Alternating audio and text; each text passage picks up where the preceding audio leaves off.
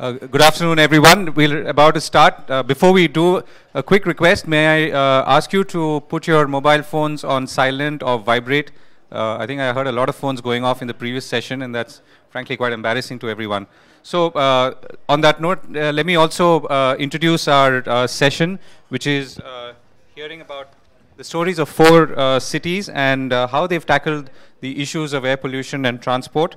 These are very interesting cities. I think you've got a precursor already from the Mexican ambassador to India, and also a precursor into the challenges that you would face, or we would face, as we try and tackle some of these on-ground issues, which are not just administrative, but political, but social, as also the Minister of State referred to in his speech. So the format that we're going to follow is each of our four speakers are going to present for about 10 minutes each, after which we'll have a discussion and hopefully also involve you in questions and comments on the issues that have been brought up during those presentations. So I'm going to start off by requesting, and I'll go from my left to my right. I'm going to ask first Daizong Liu from the WRI to speak. Daizong Liu is China Transport Program Director at the World Resources Institute. He leads and provides technical guidance to professionals working for the implementation of projects in China under the WRI Sustainable City Strategy.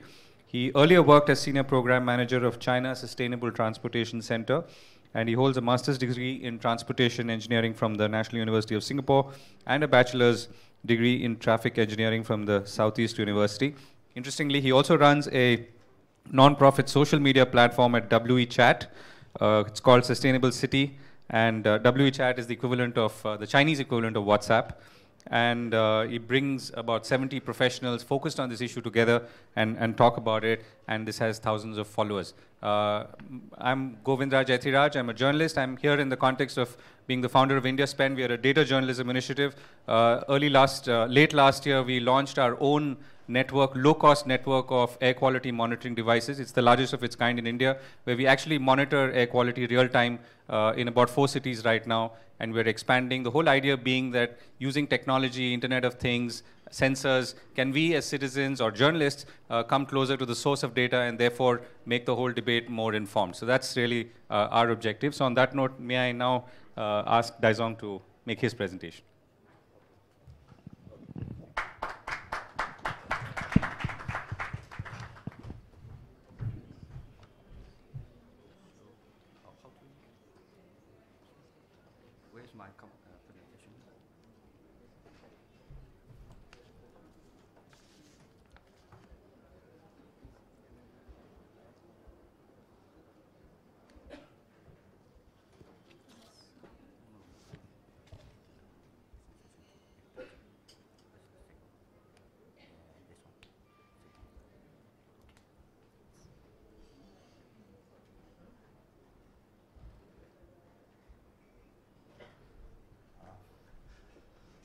Thank you, my friends and colleagues. Yeah, it's my honor to present what we did for China here.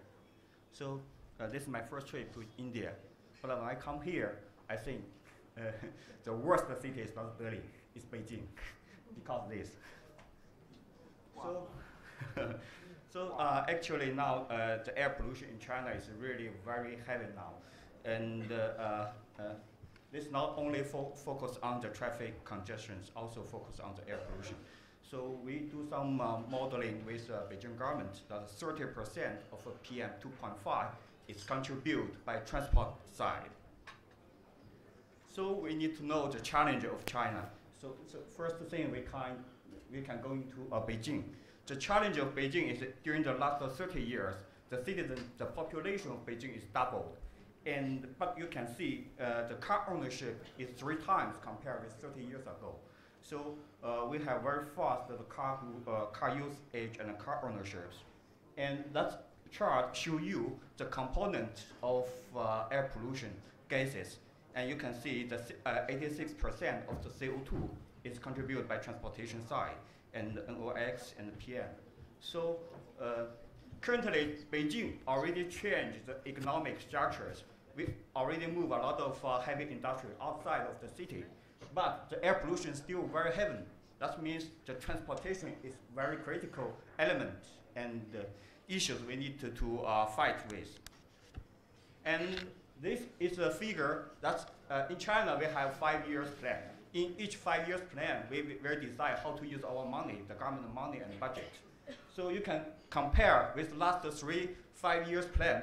In the years 1996 to 2000, we call it a nice 5 years plan. The public transit investment only 18% of all the transportation investment. That means most of the money going to the road construction.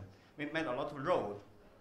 But you can see the trend in the 2001 and 2005, it's our 10 5 years plan. The public transit investment already grew to 59%. And now, this year is the 13th year, 5 years plan. The the Beijing investment into the transit systems grew up to the 70% of all the budget. So we use this money to do what? Metro systems. Yeah, you can see in the last 15 years, the Beijing metro systems expand very fast from 55 kilometers in the year 2000, grew up very fast to the 527 kilometers. It's already bigger than Seoul of Korea. So we use a lot of money in metro systems and attract people to use the public transportation. And then we also investment in our BRT systems and bus line systems.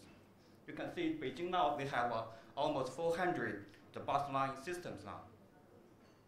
And the very interesting thing is, we are not only treat the bus only line as public transportation measures. We also think it's kind of a TDM. That means we want to move the peoples from the car lines to the transit lines. And that's not enough when you only investment into public transportation, because you see, the figure is a congestion index of Beijing. So congestion is still very high. So this is why recently we are working with the Beijing Transportation Committee to focus on the more clearly car ownership and the car usage control policies. So currently Beijing have two kind of policies similar as Mexican City or Delhi. We have traffic restrictions. So based on the last digit of your vehicle numbers, each working day, we have a 20% of car cannot be used. And also we control the car ownerships. Every month, only 20,000 the plate of vehicle can be issued. So the people need going to the lottery. That I'm not lucky. I lottery for 5 years, didn't get the new license. You don't need a car. Yeah, but I just want to try it. Anyway, but this is existing situations. But we still have Beijing, because air pollution issues, we still have very high additions to work more hard in transportation side. Currently, WRI China, we are working with the Beijing Transportation Emission Center. It belongs to the Beijing Transportation Committee to help them to build the transportation emission model. This emission model will help our decision maker to make a real the strategy or plan for how to control the air pollution.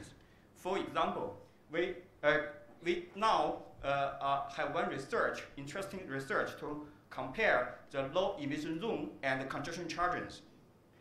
Maybe you already know the low emission zone are more focused on the cargo, the tracks, and the congestion charge are more focused on the passenger cars. So we compare it, you can find from the air pollution side, the cargo, the track is more important from this modeling, the evaluation. So this will be help our decision maker from the air pollution, how we use the policies, and what kind of output can produce. But this now means the congestion charge is not important. This year, this just finished our People Congress of Beijing government. You know, the People Congress members are from all industries. They are not the transportation expert. So we need to do the public communication. We produce a lot of this kind of brochure to our people Congress members to introduce why congestion charging is important to we are fighting the air pollution and control the traffic congestion. And we also work with other cities in China, like Qingdao is a very big seaport cities. And Qingdao maybe meet the different situations because the ship, the air pollution is very important. Very dirty air pollution is coming from ships, so we need to evaluate, use our tools to evaluate how the local government to make the low carbon transportation strategy to control the seaport air pollution. And we also work with Chengdu. Chengdu is kind of city like Beijing. They want to invest a lot of money into the metro systems. But when you use a lot of money for metro system, means the land around the station will be very high price. And the high price means only high income people will living around your stations and push your passengers, your transit passenger far away from your TOD side. So this is why we also need to produce the PPP guidelines. It's kind of a financing methodologies. We need to coordinate the public and private partnership to help we can make affordable housing plan around our TOD side. So this is why we combine the TOD with the PPP together. And we're also thinking transportation emission, not only traffic impact, we also have impact of social cost. Social cost means your road safety, your air pollution, your health, and even your time. So currently we are working with Chengdu cities to evaluate the transportation emission, how to impact our social cost. And the last one, the WRI China also work with the Ministry of Transportation. In the national level, the Ministry of Transportation just issued a program called the Transit Metropolis Programs. We pick up 37 cities in China. It's similar like smart cities in India. And the central government will finance the local city to promote the public transportation, both quality and quantities. So we are focused on the target that improve the bus share to 50 to 60%, improved in these pilot cities. And WRI China, I work very close with the Ministry of Transportation to promote, to have the pilot cities, and we also need to finalize, summarize our experience to be a national level policy guidelines and standards. So that's all we did for China. Thank you.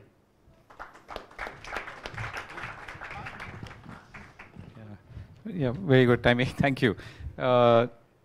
I'd like to introduce Dario Hidalgo from the EMBART Network International Stream of Transport Engineers, Urban Planning Specialists, and Environmental Scientists.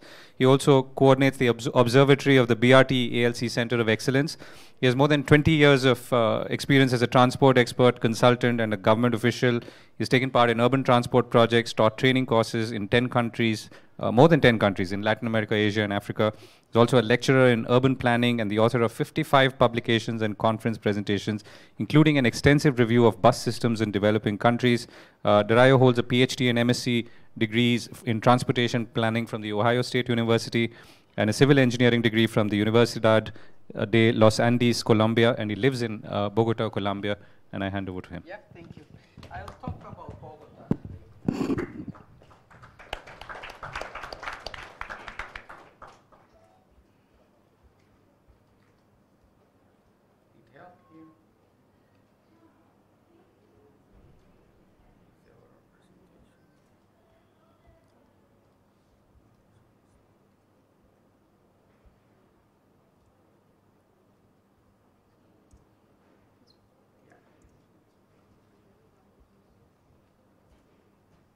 Well, this is my 20th trip to India, so I'll come often.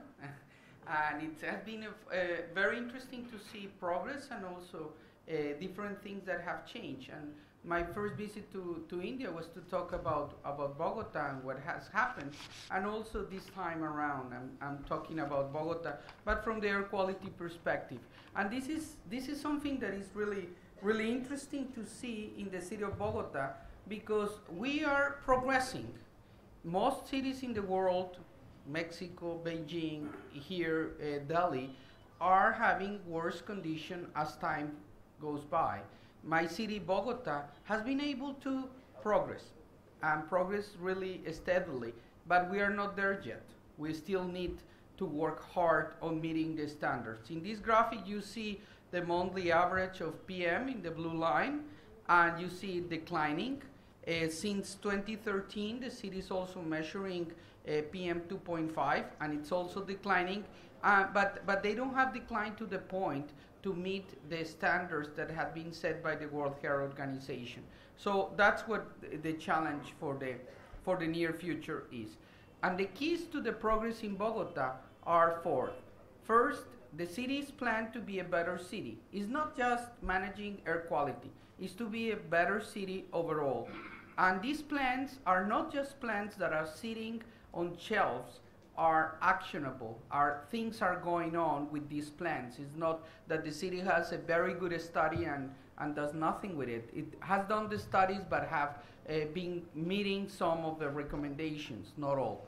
And then key to the progress is continuous measuring and continuous management and adapting and making new things as the measures don't show necessarily that progress has been met. And one of the most important elements of the progress in Bogota has been the reduction of sulfur content in diesel.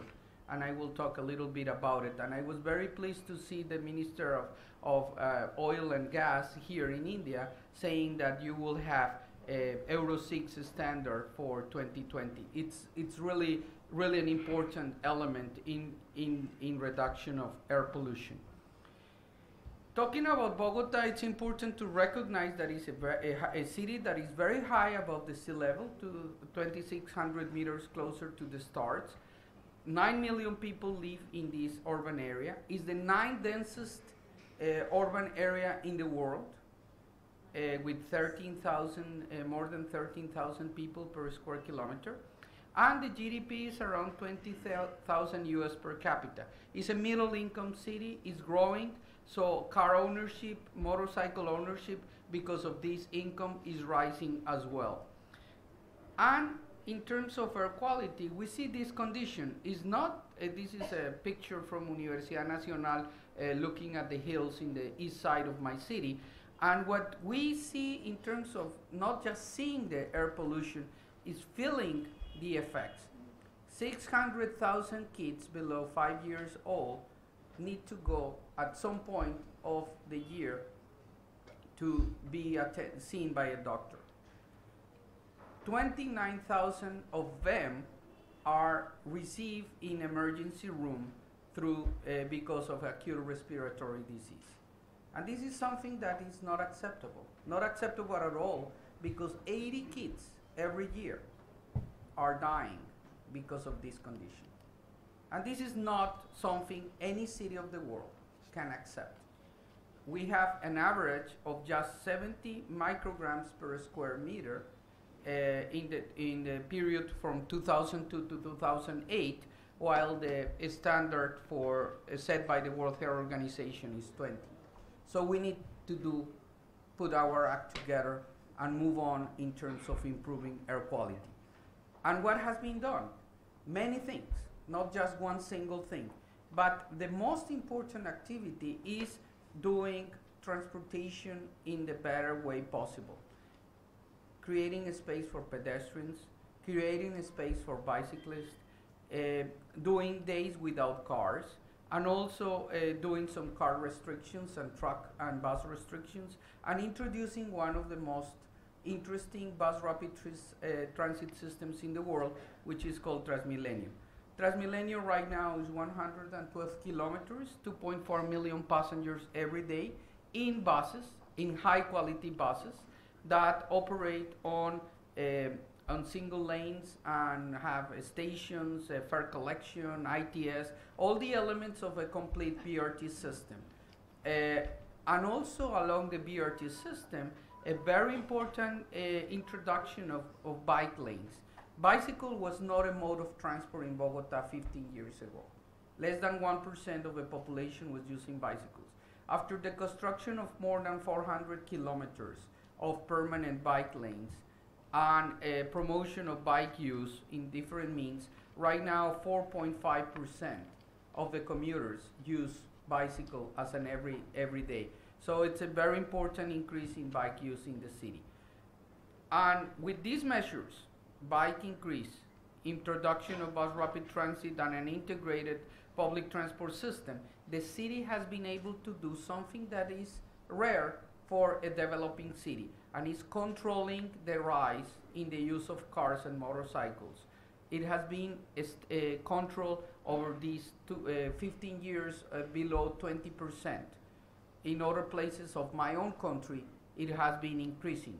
So it's a very important achievement that all these policies have resulted in better transport. And it's not just better transport, it's also life saved in terms of traffic incidents in the city have been declining year by year. Now it's kind of stabilized because of some increase in motorcycle use, but the city can say that it has saved lives because of road safety. So doing the city right is not just good for the air quality, it's good in many other ways. For air quality particularly, the city has a plan, a very, very developed plan called the Air Decontamination Plan 2010-2020, which was aimed at meeting the World Health Organization standard. This plan started by improving greatly the monitoring network for air quality. You're not able to manage if you don't know. So having a real world-class air quality monitoring network that has been progressing over time, this graph shows how the network has been progressing. You're able to see what is the condition in the city. And these graphs show the average of 2009. You see that the eastern part of the city is cleaner than the western and southern part of the city. And the other graph shows the extreme events. So the very high concentrations that may happen at extreme events. And if you have this monitoring, you're able to move along the path of improvement. And you can see the improvement in the city of Bogota. Year by year, 2009 to 2013, you see the reduction of the concentrations. We have not solved the problem, but we have advanced. And I repeat the graph that I showed at the beginning, a steady progress, but not there yet. Key to the decontamination measures: controlling fixed sources, filters in the stacks in the factories and relocation of some factories, vehicle restriction for trucks and buses, which are the most highly polluting vehicles, using license plate number. Also car restriction using plate numbers since 1998 on the peak hours. Now we are odd even all year round. All year round, Bogota is odd even. It's not just 15 days, it's the whole year. Why? Because cars are also producing congestion, traffic accidents, and also for air pollution. But it's mainly for mobility, not mainly for air quality. Bus fleet renewal has been a very important part of the strategy, including hybrid buses, cleaner diesel, and piloting electric taxi cabs. This is the fleet of hybrid electric vehicles being operated in the city of Bogota, 248 for 3 years now. It's the largest fleet of hybrids in the Americas at this point. Only China has larger fleets of hybrids in their cities, and it is a very important element of the integrated transport system that the city is working about. But then reducing sulfur content in diesel. We had really poor quality in the country. In 2007, it was 4,000 parts per million content of sulfur. In the city of Bogota at that time was regulated to be 1,000, but 1,000 was too much. So the mandate by the Minister of Environment and the Secretary of Environment of the city was to reduce it. In 2008 was 259 parts. In January 2010 was 50 parts, ahead of the country that in 2013 went below to 50 parts. But 50 parts is still too much.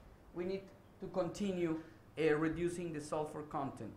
Now, the way forward, because the city has not solved all the problems. The main part of it will be completing the implementation of the integrated bus system and removal of the older bus fleet that is still very polluting. The new fleets need to be Euro 6 standard starting next year, not in 2020. Next year, Euro 6 standard for the new bus fleets, including diesel particulate filters. Increase of the use of bicycles, and the dream of Enrique Peñalosa in his inaugural speech was doubling the use of bicycles from 5.5% to 9% in 4 years, and introduce demand management measures. Right now, the City Council of Bogota is discussing parking management using a surcharge in parking as a demand management measure. With all these things together, the city is expected in 2020 to reduce 60% the emissions of particulate matter as compared to business as usual. So it's a story of success, but not there yet. So I hope these ideas are helpful for the debate here in India and elsewhere. Thank you very much. Thank you very much, Dario. I'd like to introduce our next speaker, J. Victor Hugo Paramo Figueroa. He's the Director General of the National Institute for Climate Change, a chemical engineer from the University in Mexico. He got a master and doctor's degrees from France. He's worked in the Federal Ministry of the Environment of Mexico from 1987 to 2000, worked with the National Institute of Ecology. Amongst its principal responsibilities, he had to participate and coordinate the elaboration of air quality management programs for the principal cities of Mexico. From 2000 to 2013, he worked for the Mexico City Environment Secretary as Director General of Air Quality Management. Since 2013, he's been working for the National Institute of Ecology and Climate Change, which is an environmental research institute occupying the position of General Coordinator for Environmental Pollution and Health.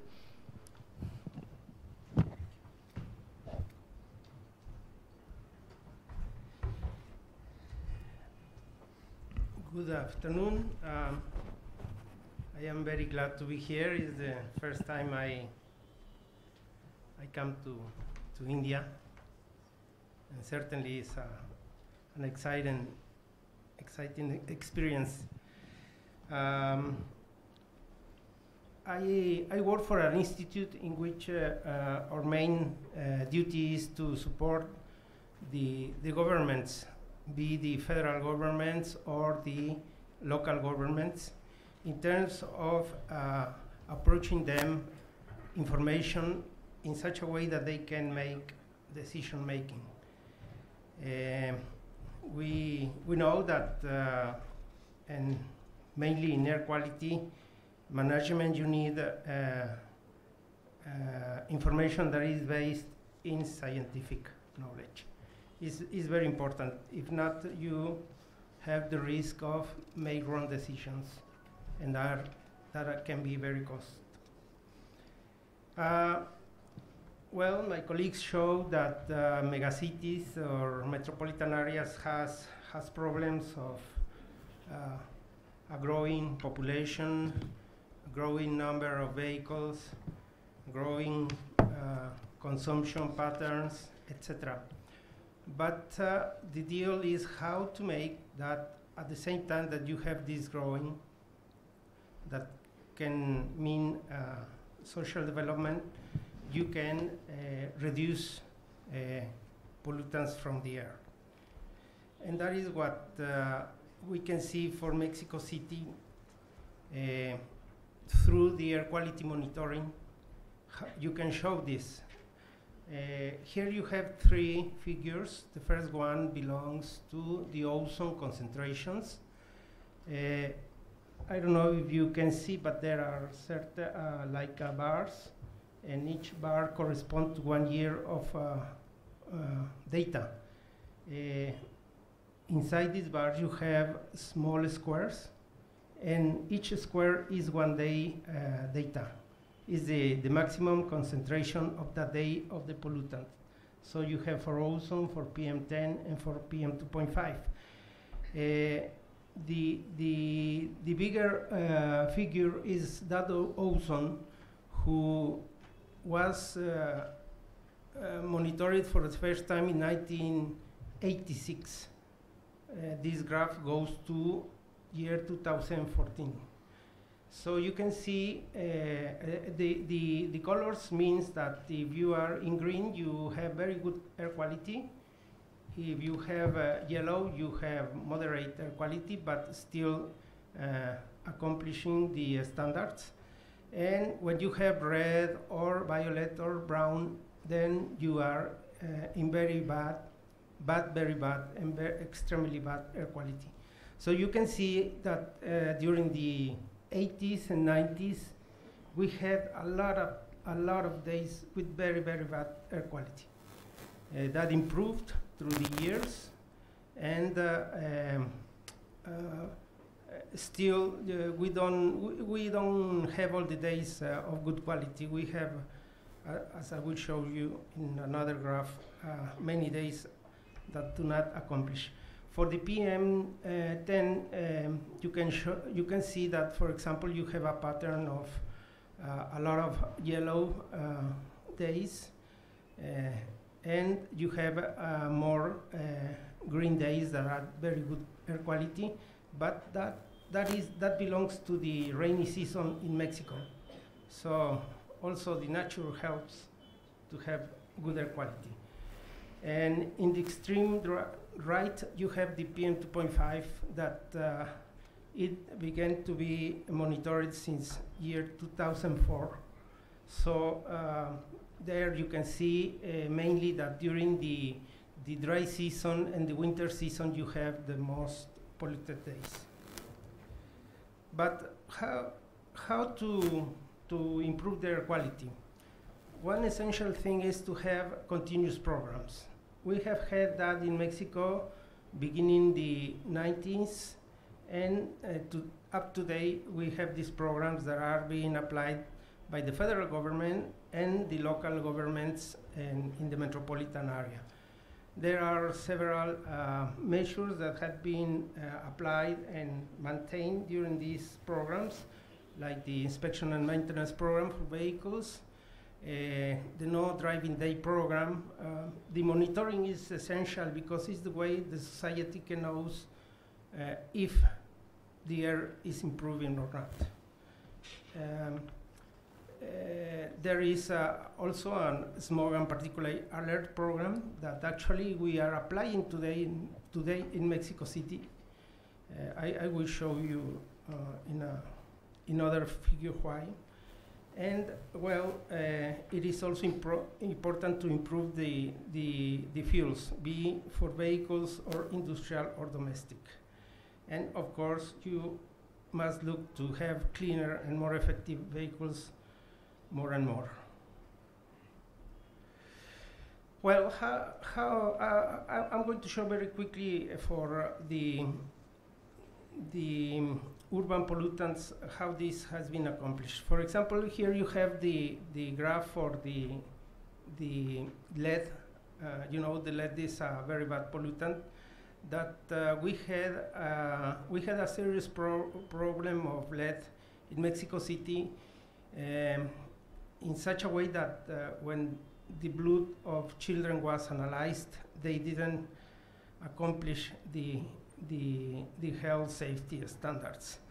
And that was because we added lead to the gasoline to increase the octane number content. We began with a program phasing out the lead content of the gasoline, and beginning the year 1993, we began to accomplish the international standard for lead. And that was very simple. The lead was in gasoline because we added lead to the gasoline. We stopped added lead, and immediately we look that the air quality met the standard. There is also the case of sulfur dioxide. Here, in general, there is a descending trend, but with some peaks. Beginning in 1988, we began to use natural gas in industries. And in 1991, we start to replace the fuels with others with less sulfur content. And we pursued that until year 1998, in which we established a limit of sulfur in the fuels, that is 1% of sulfur content. But we don't see the trend that clearly, because, for example, when you have this big peak in around year 2001, is because industries began to use illegally introduced fuels to the metropolitan area. That was because for the metropolitan area of Mexico City, we established very strict limits of sulfur content, but in the rest of the country, not. So some industries went to other states and bought these high sulfur fuels and began to use it. Fortunately, we had the air quality monitoring, and we identified that immediately. We give this information to the inspectors, and they proceed to control. Actually, sulfur meet the standards for protection of health, and we are pursuing to reduce the sulfur still, because new technologies for diesel vehicles needed. It's not because we are not meeting the air quality standard, but is in order to let these new technologies of diesel vehicles can be introduced in Mexico. Another case is the case of carbon monoxide that are produced mainly by gasoline vehicles. And there were two main measures. One was to improve the quality of gasolines, putting more oxygen in the composition, and the other one was the use of catalytic converters in cars. And also here the inspection and maintenance program helped to reduce the concentrations in the air of carbon monoxide in such a way that since 1999 we are meeting the air quality standard for this pollutant. When we arrived to particulates, that is other history. I don't know very well what is the situation here in India, but in Mexico, our country is a semi-desertic country. So we have a lot of dust that comes from the surroundings of the city, and that makes that concentrations are all the time at high levels. So when we knew that, we began to apply programs consisting of reforesting activities and preservation of forest that surrounds the metropolitan area. Of course, there is also industrial and vehicular sources for this pollutant, but I think that it's essential to identify very precisely what are the sources of dust. In this case, we do not meet the standards. We have a problem of PM10 and also on PM2.5. And in the case of ozone, here you have a graph in which I put several of the actions implemented since the 1990. The day without car was because of that, because we had very high ozone days. We made that the heavy industry that was located almost in the downtown came to the periphery of the metropolitan area. For the cars, well, I mentioned it, the installation of catalytic converters and the use of less reactive gasolines in cars also. And also a very important measure that is needed for control ozone is to implement vapor recovery systems in gasoline stations. Yeah. This is an essential measure that must be applied because the amount of vapors that are liberated during the replenishment of cars is very, very important. Let's say that these technological measures started in the 90s and finished more or less in the year 2000 over there. And from there, we had to begin to implement other kind of measures that leads with public transportation. And then we have constructed new metro lines and beginning to implement the BRTs and the public bicycle system in the city. We do not meet the standard, and even there is something that happened very recently this year. We began to have very high peaks of ozone that are comparable to those that we had around 10 years ago. And the problem is that we had a trend that was decreasing the concentrations, but surprisingly and suddenly we had this increase 2 weeks ago. What happened?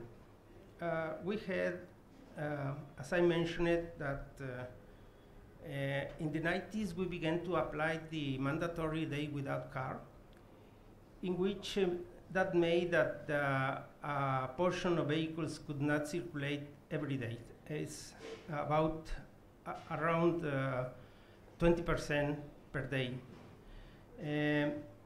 In order that we could promote the introduction of cleaner vehicles, we began to exempt those that had very low emissions. So that makes that these 20% initial values of cars that didn't circulate were decreasing. And for example, in year 2015, only 55% of the cars was limited of the circulation. If you divide this 55% between 5 days of the working week, you have about 11% of the cars that didn't circulate, and that was in June of last year. What happened is that beginning July of last year, the local authorities decided to liberate, to let the circulation of a bigger number of vehicles. And instead of having this 11% of cars that didn't circulate daily, they reduced it to 3%. So what happened? What happened is that the congestion increased suddenly. The speed of vehicles was reduced suddenly, and that made that the traffic congestion be worse.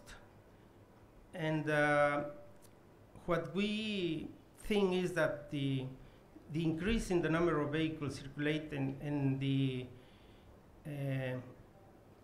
this congestion that was increased made that the speed of circulation of the vehicles in average was reduced drastically. And we know, for example, that the volatile organic compounds that is a precursor of ozone in Mexico City metropolitan area is the pollutant that is controlling the ozone production. So more VOCs means more ozone. So let's say what we learn is that you must be very careful when you make the decisions of what to do or how the programs evolve. if you don't measure, if you don't have enough information that makes that these measures are going to improve the air quality, please don't do it. Finally, there are several measures that need to still to be implemented. It's not finished. For example, the city continues to grow, and the sprawl is a real program. The city is more and more extended, making that more and more kilometers per vehicles are traveled every year. We need to integrate a high-capacity metropolitan transport system. Is something that maybe, as long as I understand, is a very good proposal that are doing in China, a national mandate that makes that the transportation in the metropolitan areas be integrated. It's very, very good. Also, we are studying how to make ecosystemic planning of the metropolitan area. That means to understand why trips are done by people. That is essential to propose ways of not doing or to reduce them. And of course, there are measures that are being applied everywhere, like bicycles, walking, clean fuels, etc. That in Mexico we have done a few, but we need more and more. Thank you.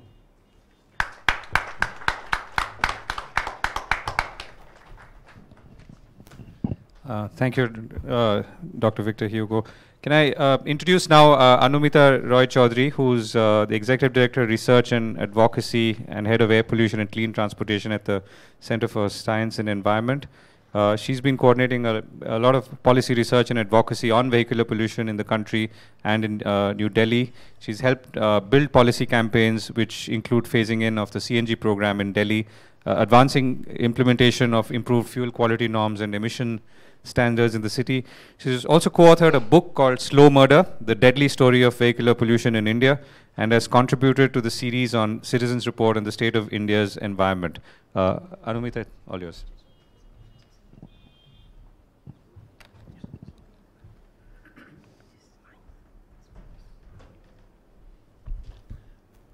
Thank you, Govind, and thank you, WRI, for giving this great opportunity for this conversation. Been really looking forward to it. So, Delhi story, it's a very well-known story, complicated story, but full of exciting drama. And many of us here from Delhi and other Indian cities also know this story pretty well. But like a good fable, it's good to hear this story again and again so that we can draw good lessons for the future to be better. So, air pollution in Delhi hits headlines. And when we look back, it's the story, this action that had started long time ago. It's not that Delhi is discussing air pollution today. We go back in time to the late 90s. And when there was a lot of anger in the city, pollution levels were high, very little data on what pollution levels are like, what is doing to our health. But even that little data showed that there was at least 1 death per hour due to air pollution-related diseases in this city. And that did trigger action. And it's very interesting that when you look back to that late 90s and the first part of the last decade, we find that at that point of time, when we had a lot less data in the city, much less conversation, very few could understand this problem. We didn't have a platform like this where people from all over the world could come, convene, and discuss with each other, share concerns, discuss their experience, bring science on the table. But even then, we could push for, and this Delhi could push for, what we say the first generation action. When you look at that menu of action, it's actually not that bad. So if you look at vehicles, they could improve emission standards for vehicles, moved from Euro 0 to 1 to 2 to 3, and now finally to Euro 4. you could see one of the big transition that happened then was that when you were at Euro 0 level, the big decision that was taken that to move entire public transport to natural gas and leapfrog to much cleaner emissions. At the same time, you controlled lead, benzene in fuels. You introduced premixed fuel for your two-wheelers. You phased out 15-year-old commercial vehicles. You strengthened vehicle inspection program to some extent. In many of the polluting industry were taken out of the city. Coal-based power plants, some of them were shut, some put on natural gas to the extent that today it's one coal-based power plant in the city. There was a ban on open burning. Legal ban was brought in, but as we could see, that was very poorly enforced. It never really made much of an impact. But the fact of the matter is, this is the way we moved ahead, and we did see some improvement in the air quality. And that's the story to recall. So as an impact of all that action, we could see some decline in pollution. We said it's stabilization. We said it's arresting of the trend. But then, today, when we are looking back, and last few years, it's very clear that we have lost the gains. Pollution levels are going up. Today, you're talking about multi-pollutant crisis in the city. Is just not the tiny particles going up, nitrogen oxide going up. There's an ozone problem in the city, and clearly, it's a heavy toxic pollution that we're breathing on a daily basis. So this is truly the time to sit at the crossroad today and have a good conversation around that what went wrong and what do we need to do now. So what is the second generation challenge? The good thing about the second generation challenge and that Delhi is much better prepared today because they know better today. There's a lot more information. There's a lot more information on the air pollution levels, on health outcomes. To know that, so if you look at the studies, and the big studies that have carried out in the city that clearly shows that the lung of every third child is impaired. And this study done on 12,000 school kids in Delhi. At the same time, when you look at this kind of biomarkers, it goes much beyond the data. To say that the biomarker that your body is stressed from pollution, just look at the comparability here, the 14-year-old child, and look the body under stress in Delhi, and how it compares with a taxi driver who is occupationally exposed to very high pollution levels in Kolkata, is virtually the same. And very clearly, these biomarkers, the macrophages that you see in the sputum of children and people, they correlate so strongly with the pollution levels in different parts of the city. So wherever you have high particulate levels, you do see these very high levels of these biomarkers in people who live there. Today, we know a lot more about health outcomes, the diversity in the health outcomes. We are no longer talking about only respiratory problem. We are talking about cardiovascular, eye problems, cellular changes, cancer, diabetes, blood pressure, effect on brain, fetus, and it's scary. And when you look at the cancer data and the forecast, the official forecast for the country, what they're saying is it's just not the short-term risk, it is also the long-term risk. Because today, the numbers are saying that cancer, which is expected to blow up as an epidemic in the future, if you have to deal with it, you have to reduce the toxic exposure today, because it is a latent risk. The exposure today will blow up in the future. So just understand the threat, and that all of us as a community understand the risk a lot better. Today, we also understand a lot better where the pollution is coming from. The very recent study that has been carried out by the IIT Kanpur in Delhi, that is a pretty good picture of where pollution is coming from. And in this, you find that vehicles contribute about 20%. But somewhere along the line, and there's a message that we really need to give out to the policy community and everyone else, that while it's good to have a science like this to provide support for policy action, but scientific community will also have to come out to interpret the data for policy action. Often what we find is that there is a fight between the pie slices in the pie chart. So the vehicles will say, I'm only 20%. Someone will know that's 3%. And 20%, and the automobile industry will say, but the cars are 3%, if you really look at it. But if cars are 3%, so are the construction dust, so is the solid waste burning. Now, I just heard Beijing, China. Beijing said 30%. But someone has to say at 30%, at 20%, why Beijing today has to restrict the car that can be sold in the city, why they have to leapfrog to Euro 6, why do they have to take so many harsh measures. Now that is the lesson that has to come out, otherwise you'll never understand the importance of this 20%. And that's where we're all getting stuck today. And very important information that has come out from this study is that this is only primary emissions. But when you consider the gaseous pollution and how they convert in the air to contribute to the secondary particulates, then the share of vehicles are actually going to go up, because the nitrogen oxide is going to convert into nitrate, sulfur dioxide is going to convert into sulfate particles, and that's the risk that we really need to understand a lot better. But one good thing is, and we heard Madhav mention this in the morning, that we need another filter. And this, which is the most important piece of science, is missing from the policy discussion today.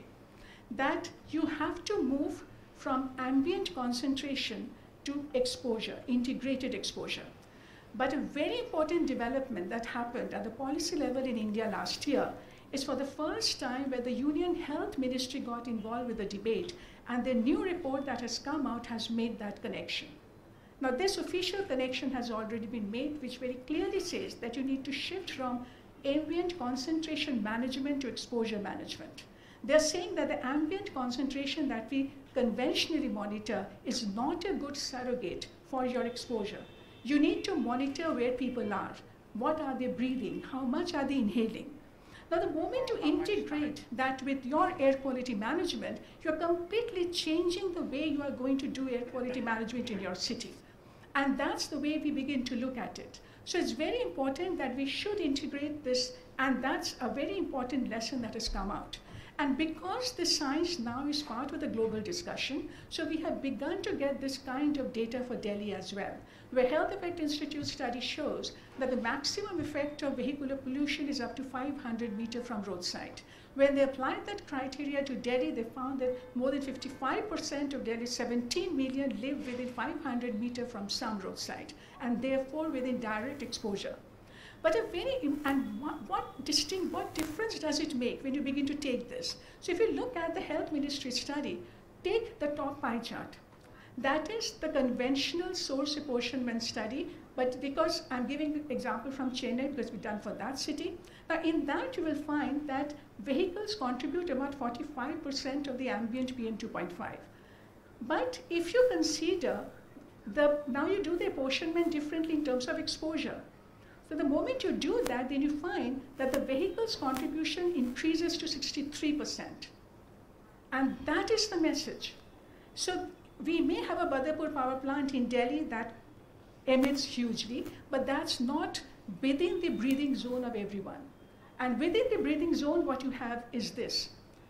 So this is an amazing innovation that we are beginning to see today, where the low-cost monitoring, and Govind, you're doing this so well today, that how this helps to democratize the air pollution information, how this brings to the people, where people themselves can understand the risk and what are they inhaling when they're traveling and walking on the road.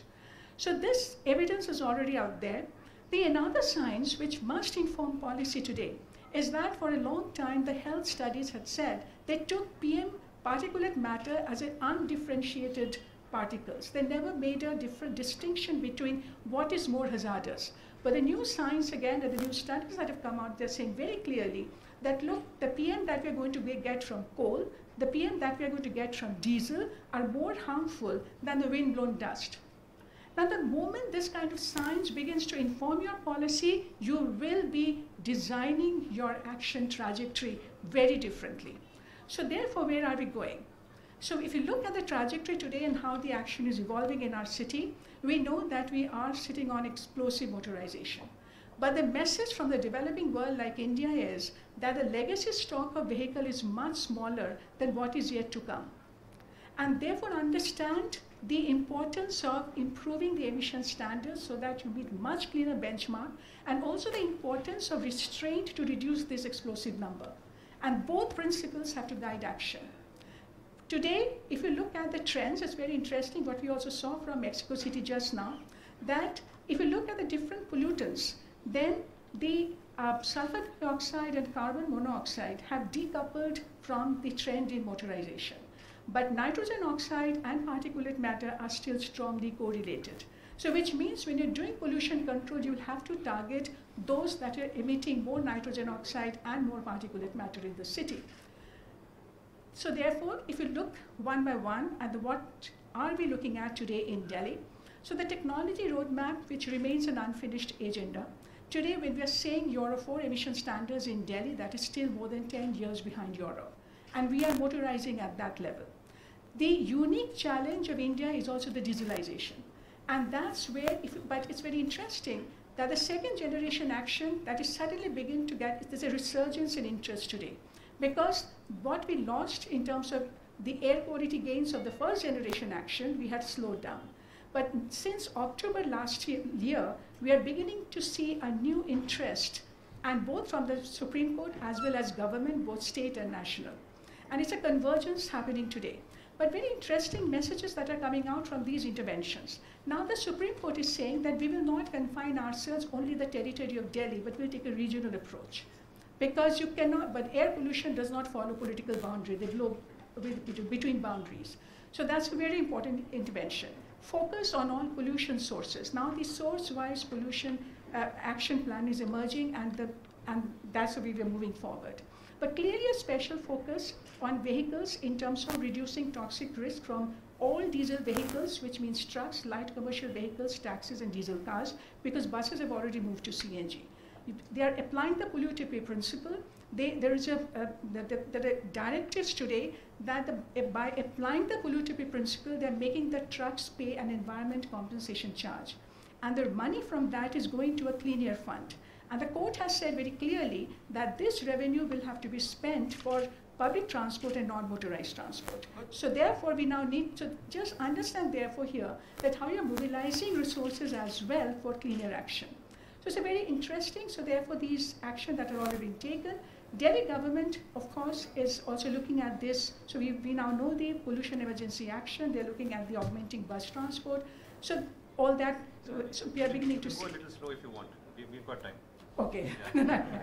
So the we're talking Delhi. back 1 or 2 slides. And we're talking No. Delhi. So if you really look at, here I'm just listing what Delhi government and the central government are looking at. So Delhi government of the action that has already started. So here we have odd and even scheme which has started. So if you look at the new budget that has come from the Delhi government, that is looking at augmenting bus numbers. They have got a target of 3,000 buses this year with infrastructure development and service augmentation. They're looking at infrastructure for walking and cycling on all PWD roads. The elevated BRT, that we have to take with a pinch of salt, something that we do not agree with. We'll discuss that later. And then, of course, looking at the parking policy.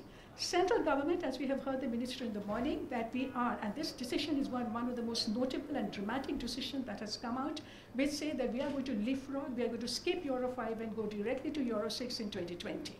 But a very important development in the union budget this year was the differentiated taxation on diesel and petrol cars as an infra tax.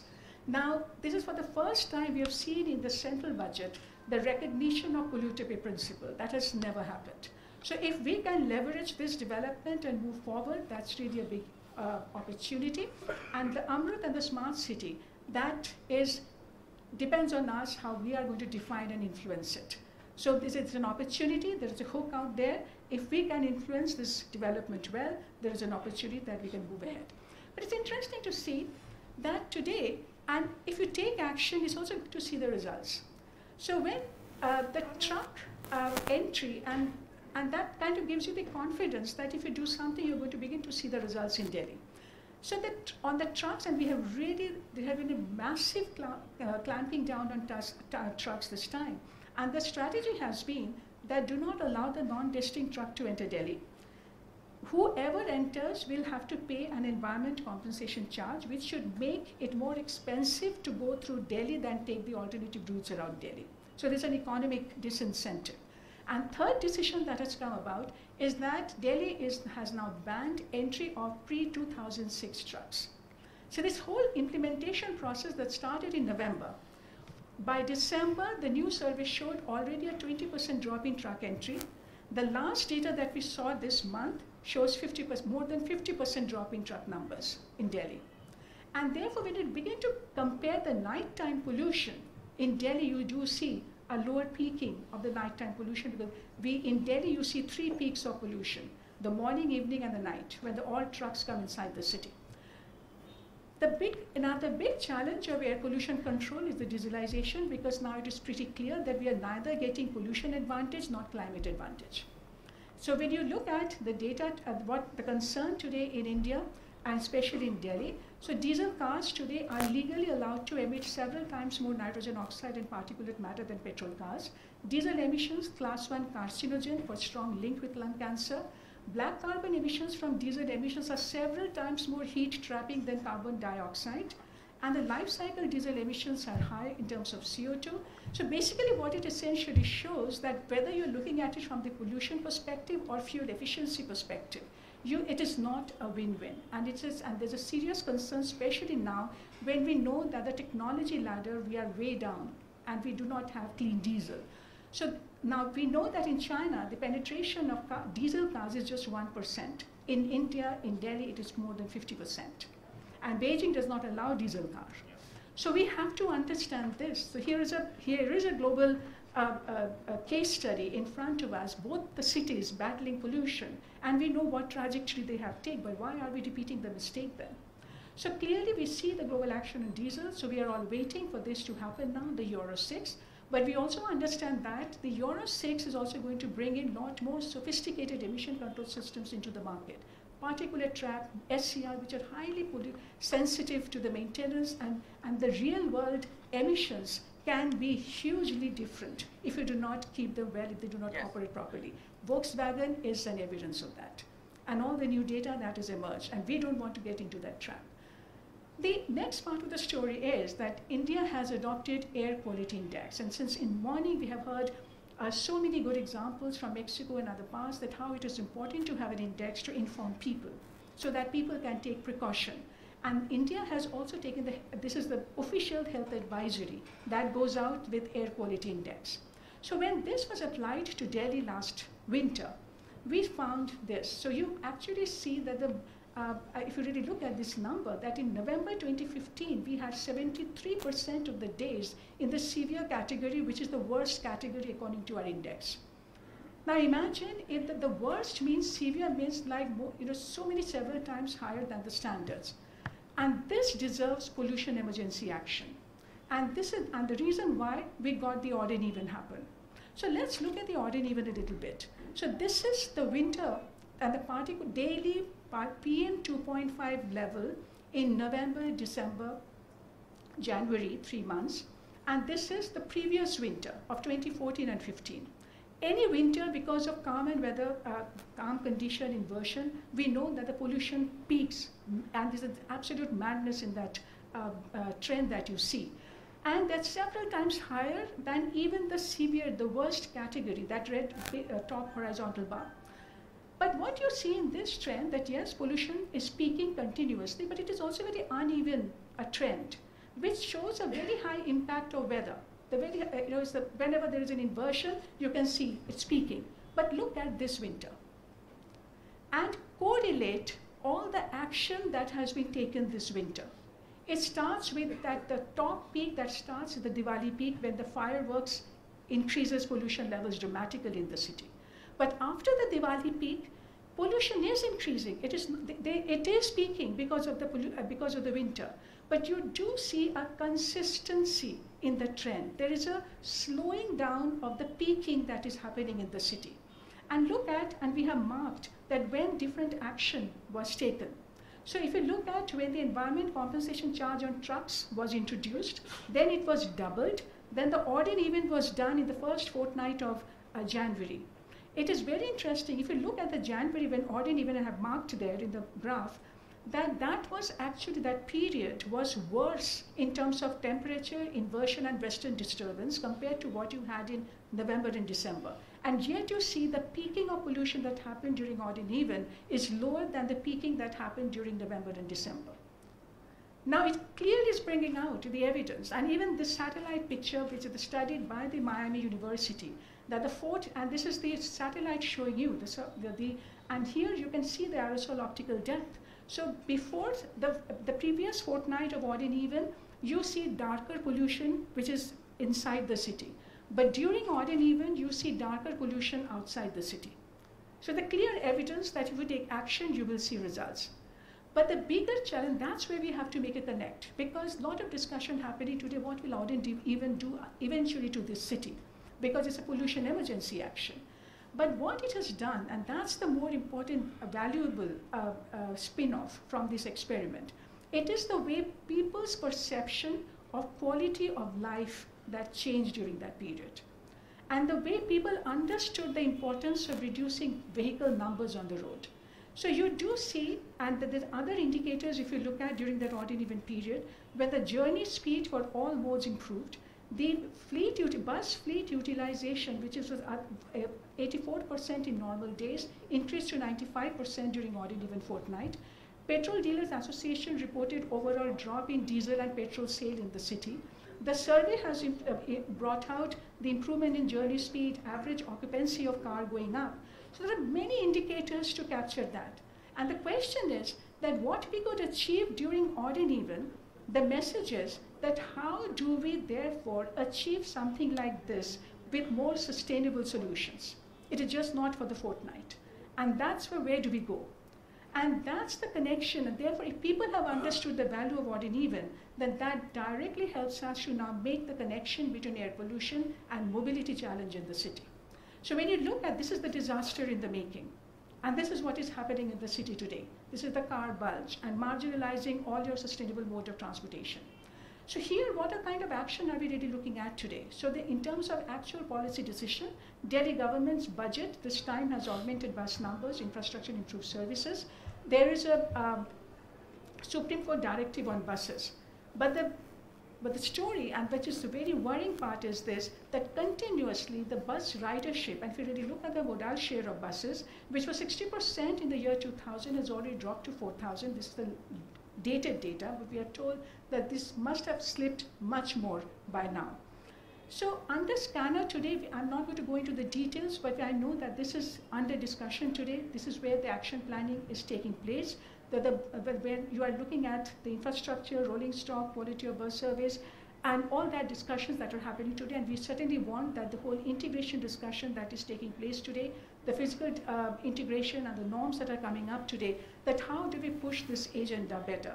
And when we're talking about integration, it is just not about the bus, it's all the public transport system, including the paratransit, and how do you design a system that enables quick movement and the easy pass of people from one system to the other, and the most efficiently connects the destination with origin.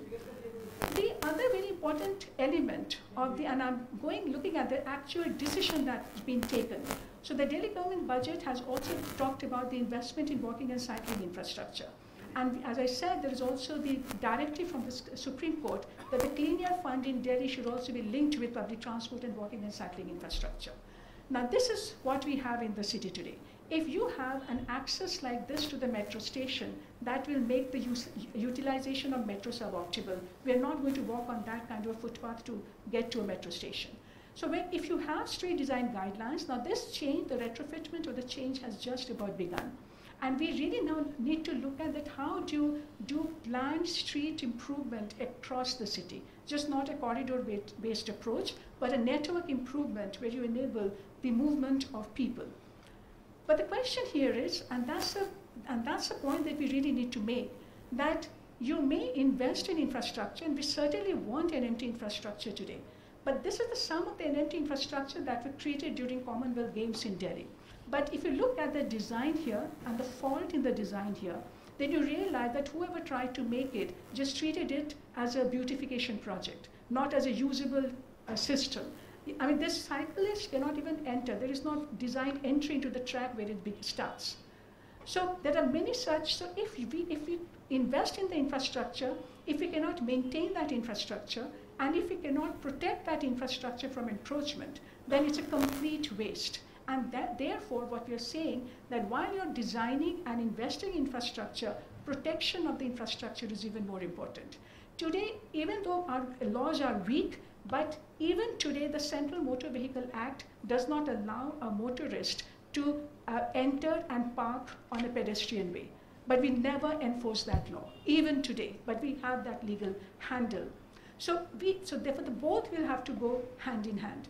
Before I end, there were two elements that I would really like to bring out, something that we have heard since morning. Today, when we are investing in infrastructure, transit infrastructure, we want people to use it. Therefore, the redistribution of densification, bringing people to live close to the transit, is going to be the operative principle. But look how our urban planning goes so awfully wrong. If you look at Delhi today, 1% of Delhi live in the heart of Delhi. Because to density control, you do not allow people to live in the central part of the Delhi. So this is therefore, the central part is like the suburbs in other part of the world. And you're pushing the majority to the periphery. You're increasing distances, you do not allow people to use the transit efficiently, and therefore it's absolutely unacceptable. If you look at the density of Delhi, which is the lowest among some of the big metropolises across the world. Now, so therefore when you build a transit like metro in Delhi, so you will find that that line goes through some of the very densely populated area, but there are also areas where people don't even live. Now there's a huge opportunity for redistribution and infilling, and that has to be the policy challenge. So therefore the sophistication and the maturity that we now need in our planning it has to address this issue. Another big challenge. Today Delhi has given this network of public transit, which includes BRT line, metro line. And it is said that once, say, the entire metro line is constructed in Delhi, 80% of Delhiites will live within 400 meters from some metro station. Imagine the opportunity. If 80% of Delhi lives within 400 meters from some Delhi metro station, which means the whole concept of TOD, the transit-oriented development, that 400-meter radius, if you make it walkable, if you restrain cars, if you give them cycling opportunities, you can transform Delhi. But we talk about public transport network, but we design road like this. And that's the biggest mistake that can ever happen. This is the structure that locks in so much pollution, where by design, you are removing people from the road, you're pushing them up to the foot overbridge, you do not allow street activity. Anyone here cannot even cross a road to access a metro or a BRT station. Now this means by design, you are telling me, I'm giving you the advantage and the privilege to use the car, but I'm not giving you the advantage and privilege to walk to the metro station. Now this design is locking in so much pollution, so this is what happens essentially. When you are looking at these signal-free corridors to give advantage to the speed of vehicles, you remove signals, you give flyovers. So just look at this one example in Delhi near Nehru Place. Earlier, before it became signal-free, A to B distance was walkable, cyclable, and connected the neighborhood. After it became a signal-free corridor, the same spot has become 1,000-meter distance just to go to A to B is 1,000-meter distance, and that too after you take a foot overbridge. Now by design, therefore, all the non-motorized transport within 3-kilometer radius of that area has become motorized by design. And there is no traffic impact assessment of this kind of infrastructure, pollution impact assessment, to see that how this kind of the infrastructure and design intervention is also locking in pollution. Similarly, if you want TOD, as I said, if 80% of Delhi will live within 400 meters from a metro station, but look, take this example from Gurgaon. So that ITC apartment is actually within 400 meters from the Ifko Chowk metro station. And if you walk and take that green line, it is a 400-meter distance that you can reach there. But you cannot do this because in that area we are promoting gated development. You have put walls all around. You have blocked that access. So that 400 meter today is actually an 1800-meter distance. Now if I have to take a car to come to the metro station, I might as well take the car to my office. Now just see therefore how different issues are actually conflicting with each other. So we certainly need to fix all this. There is already a National Habitat Standard Mission talking about this, but this has not been internalized yet. My last point is about that urban design, giving options, but you also need restraint measures. And the parking, as Dario said, is that they have picked on that as a most important first generation restraint measure. The same has to apply to Delhi. So while cars are taking over road space, they're also taking over public space. And that's a huge public cost. So, but it's very important that already Supreme Court and National Urban Transport Policy have taken on board the demand management principle and restraint principle of parking policy way back in 2006. But this has not yet been able to influence the on-ground. Why are we allowing, so I will finish this. So this is the point that we are trying to say, that you are creating overcapacity in parking, giving up valuable space to the parking, not pricing it enough. But we know today globally that parking policy is taken as an air pollution control measure, which is actually contested in Delhi. They do not accept that, and they actually question you when they say that parking policy is needed as a restraint measure to control air pollution. So deepening public and policy understanding on these issues are very critical to move forward. So we need to act on all this. We have to take away subsidy and look at all the fiscal taxation issues that are also locking in huge amount of pollution and inciting motorization. We need to correct all that. So finally, the point we're making that air quality governance, where we need to set a clear target, but we also have to act with all kind of strategies to deal with it. My final slide is this, that somewhere along the line, there's a huge disconnect today between the mobility solution for air pollution. Today, people say, we have a session on air pollution, and then say we have a session on transport. So if the focus is connect, Karo, if we lose this connection, the big connect between parking policy and air pollution, between transit and air pollution, urban design and air pollution, then we'll never be able to clean up the lung of Delhi. Thank you very much.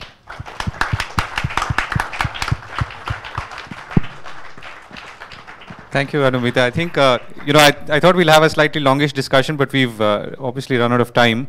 We've got about 10 or 15 minutes, and I do want to get in some questions. So, may I urge you to collect your thoughts, and as you do that, there are a couple of quick points. I mean, drawing on Latin America as an example, there are obviously 2 or 3 turning points when you could have either moved ahead or moved back or stayed where you are, which is as good as moving back. What are the things, I mean, are there the economic, administrative, political issues at play at those points, and how did, in your experience, what made these cities overcome those challenges? Well, talking from the experience of Bogota, the political leadership really is playing the major role, and it has been a political leadership of continuity. Even though there are different political parties, some of the basic principles of give priority to the pedestrian, to the bicycles, to public transport have remained over more than 15 years as the drivers of the policy debate in the city of Bogota, with very diverse people, with very diverse political parties. So it's it's part of the city now. The car restriction has remained over all this time, no matter what is the political party. The improvement in the bus system, there was some decline, but now it's picking up again. And also the debate on the metro as part of the discussion in the city of Bogota. So in terms of policy, even though there has been very, very diverse political parties, the policy, the underpinning elements of the policy have been the same. And the city is not willing to build flyovers, is not building flyovers, is not willing to build urban expressways. It's about doing arterials, completed streets. And now there's a renewed focus also on road safety and air quality. So I think those are elements that, as Victor Hugo showed, are so important that whatever you do, you continue. And it's not a matter of a party or a political leadership, it's a matter of policy for the city. So, Daizong, can you talk a little bit about Beijing? So, I mean, I know that there was a very strong citizen movement. You had a lot of non-profits measuring air quality, displaying them, and that created a groundswell. How important is that? And to what extent can something succeed if you don't have that groundswell? Okay. Because air pollution is very visible now in China, so that means the citizen is very care about our health. So this give our government very high pressures. But when we want to promote, we have experience in last 20 years in Beijing. we only thinking when we promote the public transportations, we can move the people from car to the public transit, but it is not happening. Each time when we build 10 kilometers rail, we only can attract less than 2% of the car users move to the public transportation. So this is why recently we need focus on demand management. We have a huge debate about the congestion charging and the low emission zone. Low emission zone is better. It's easy to be implemented because the track is on the companies. But the congestion charging is a very high debate. The first issue is we want to publish some information to our citizens. That's we are subsidize the car users in the cities. We are not. We invest a lot of money into the public transportation, but even based on this situation, we still subsidize the car users. We do some comparison between Beijing and the U.S. The U.S. each $1 you spend on the cars, the social will pay $9. That's for your clean air, your road safety, and your health from the insurance. So they have this kind of relationship: $1 for car users and $9 from the social to pay. So this means in China we have worst the oil, the quality compared with U.S. We have crazy the driving behaviors compared with U.S. That means even in China, when you spend 1 Chinese yuan, means you have more than 10 yuan from the social to finance your car user.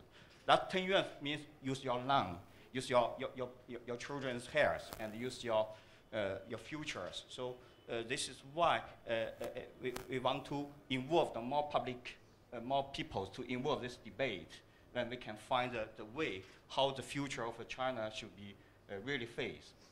Right. One quick question on dieselization. So as Anumita was saying, that you don't have any diesel cars in Beijing. Yeah. So one reason why we have so many diesel cars is obviously there is a differential in fuel pricing and subsidies on diesel, and which encourages manufacturers to make more diesel cars and consumers to buy them.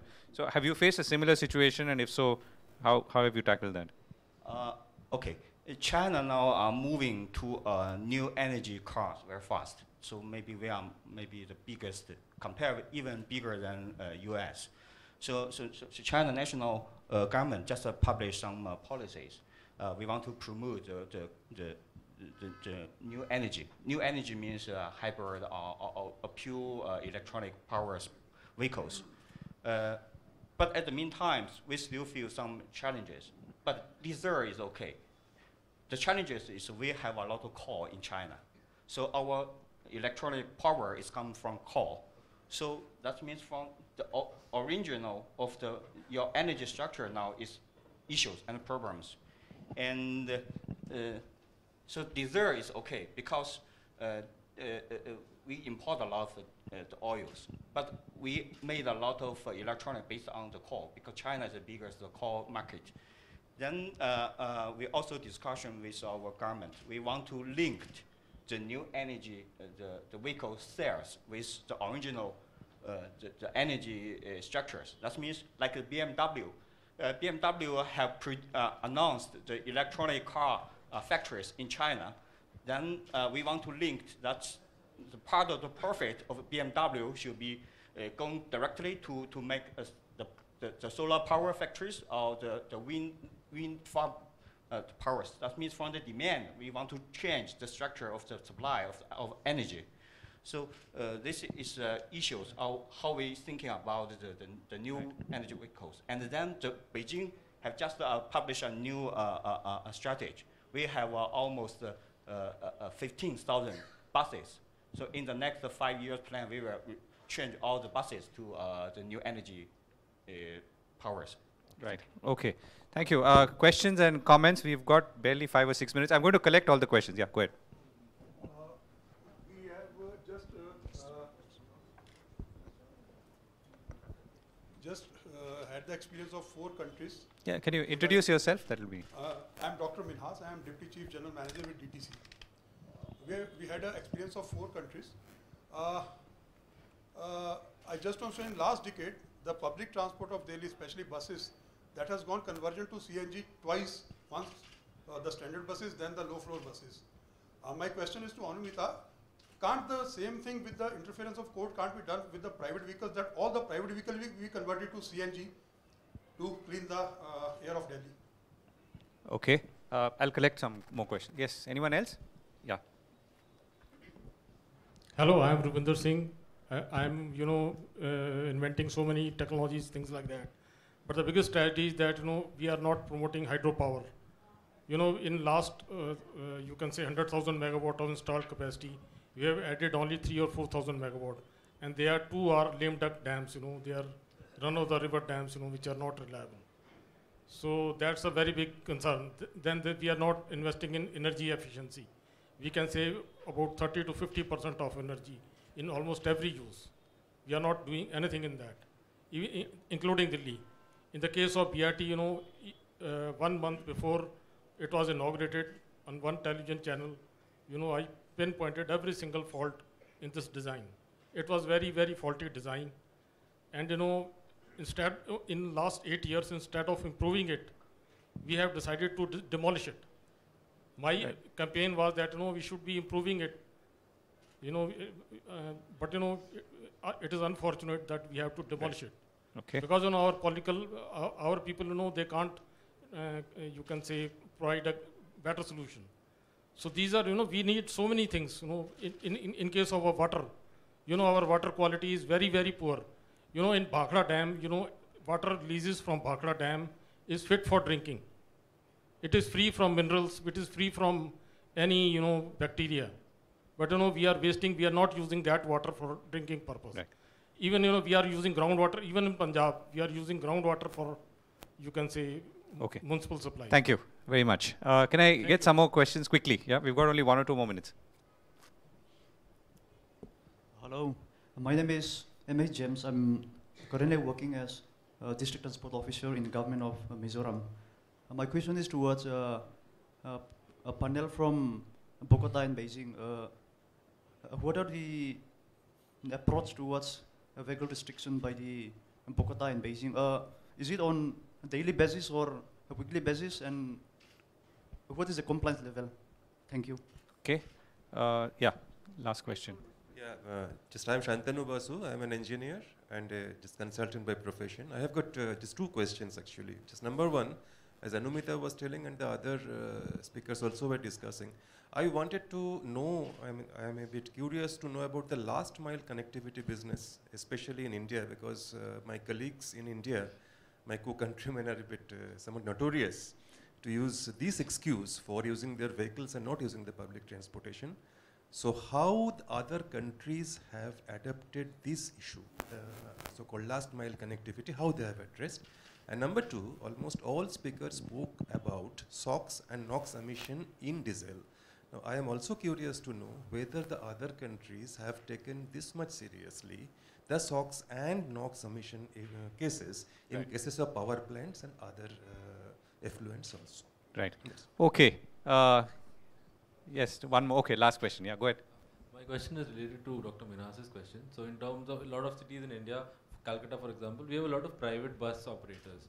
So I'm really asking about how can we better design a subsidy to promote these private bus operators to move to cleaner vehicles, because we tend to see that especially commercial operators, when they are private, they tend to overutilize their vehicles. Got it. Okay, we've done it. Yeah, go ahead. One last question. Yeah. It's actually linked. So hi, I'm Amit. So it's interlinked. We heard the fact that parallel transportation systems, etc., they've all been created. But to Daizong's point, the switchover of people giving up their own private vehicles, moving over to the alternate transportation systems created is fairly low. The uptake's low. We heard about disincentivizing from Anumita while the trucks are disincentivized, etc. Do you think there's merit in thought process of incentivizing people to give up their private transportation and moving over to these public utility vehicles and alternate methods? Maybe a thought for food for thought. Okay, thank you very much. So, Daizong, can I ask you for a 1 minute sum up? I mean, and if you want to respond to any questions, we've completely out of time. Sorry. Okay. Response to your questions. we do analysis China's why the car users move to public transit is so difficult, because we are at the very beginning phase of the marketing. So in China, the car going to the family is only during the last 20 years. So we didn't have very good culture for car use. So we analysis when we have new metro system operated. Only the OD, both O and D, are within 500 meters of the station. The car user might be thinking to use the public transportation, because they're thinking the car is kind of the logo of the successful, and it's very high income, the image. So this is things, we are just the technical people. We need work with the communication side. We need our superstar to show to us to ride a bicycle, to use the public transportation, to create a new culture of car use. So kind of very complicated, but it's true. The car use didn't come to the real. Okay, thank you. Darayu? Yeah, there are questions regarding vehicle restriction in Bogota. I want to explain a little bit because I ran really fast on it in my presentation. The vehicle restriction in Bogota is very harsh. It started with 40% restriction on the peak hours. And then it was increased to 50%, that means even odd. But it's all the time. And it is a congestion relief measure. It is not for air quality, it was a congestion relief measure. The result that only using the peak hour has been positive because the people can still use the car before or after the peak hour, and the uptake of a second vehicle has not been as high, but it has been.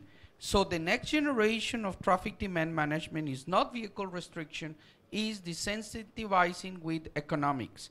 First with parking, but the city has also submitted to the city council congestion charge 3 times. The city council has rejected congestion charge 3 times because it's very difficult for politically in terms of putting those economic measures. But the city will insist because those are the right things to do. The restriction by itself, it's very short term. If you need to a structural change, you need the economic disincentive. And then there was a question of last mile connectivity. When the BRT system was designed, was not just about the bus lanes, was also the feeder routes. The feeder routes were not an afterthought, as in many other cases have been. It was an integral part. It's so integral that 50% of the riders of the BRT use the feeder buses. So it's an integrated system. It's not just one corridor or some corridors. So those are very important points that were made. And regarding the last question of incentivizing non-motorized transport, we are seeing examples now in Europe. In Italy, they are paying people to ride a bicycle. And it's much cheaper than creating the space for the car to park. Okay, thank you very much. Victor, Hugo, do any of you want to respond to the point on buses, private buses versus public-owned buses? Well, or essentially, yeah, who's going to put the money down? Just to advance that, it doesn't matter the ownership at the end. It's the economic system behind. If the economics work, it could be private, it could be public. There's a problem in many public undertakings that they spend too much money and become very expensive. And there is a problem in private undertakings that they don't have enough control. So it's not an ideological, it's about institutional backing and the contracts and the incentives. I do think a good system of control of private operation works well if the contracts are well written and all the incentives are in place. And many of these incentives could be for cleaner vehicles, cleaner fleets. Okay, Victor Hugo. Thank you. When we talk about technologies for buses, I think that the right direction is to go for hybrids and electrics. Even CNG is a good measure for the short term, and diesel ultra clean vehicles is a good measure for the short term, but finally both are fossil fuels. Yep. And they produce pollutants and they produce climate forcers. So I think that for the buses we should look at the electric and the hybrids. And the other thing is that the restrictions of vehicles is only one part of the problem. Population is growing, and even if you put restrictions, finally one day you have congestion and you have air pollution problems. So I think that these ideas of limit the number of vehicles that can have a plate in a city, we must look closely to that. There is a capacity of roads to support vehicles in acceptable conditions. If you go more than that, you have problems. Right. Thank you. Anumita, can I just ask you for, the one thing that you think that we should all focus on? And you had a very long presentation, but just the one thing. I mean, is it attitude? Is it understanding of data? Okay, so I'll just if you want to respond to the Mr. gentleman's question Last on question. CNG as well. Yes. So one is that as a matter of public policy and public good, government should focus on incentivizing the public transport. And so when we look at the CNG program in Delhi, it's a win-win from the perspective that you push the public transport in terms of buses, taxis, and autos to move to clean fuel and augment their numbers. So in this case, therefore, the strategy that was taken was a mandate and also fiscal policy of maintaining a tax differential, a favorable taxation policy which keeps CNG lower than diesel. Now, that is a matter of public good, but we will not like to push that in the private car sector. In that segment, you need to give emission standards roadmap, discourage dirtier fuel, and use taxation to do that, and push them towards clean petrol, CNG, electric, wherever. Because this is a very critical point, which is not about CNG in private vehicles, but also the scrappage policy that is getting discussed today, that whether public money should be used to scrap cars or not. In many ways, then you're tying up public money to incentivize more car ownership, car usage, creating a car market and stimulating car market. So that is not something that we should promote in terms of public good. In case of cars, we should only have a strategy to reduce the dependence on cars. And that's my answer to your question. Okay. Okay. Great. So basically what we really need to do is that beyond the technology mandate or emission standards or public transport strategy, we really need to now change the value system. And somewhere along the line, while design and taxation have to take away the privileges from the car, but you also need ways of glamorizing and reinterpreting public transport, public space, building community as a new value and principles of the new age. Right. So if we can do that, we will see the change. Right, and that's a very good note to end on. Thank you so much, Anumita. Thank you, my panelists, for an excellent discussion and a very informed presentation, which hopefully will give you all the data points and the insights to make the next 2 days more fruitful and relevant. Thank you so much. Thank you.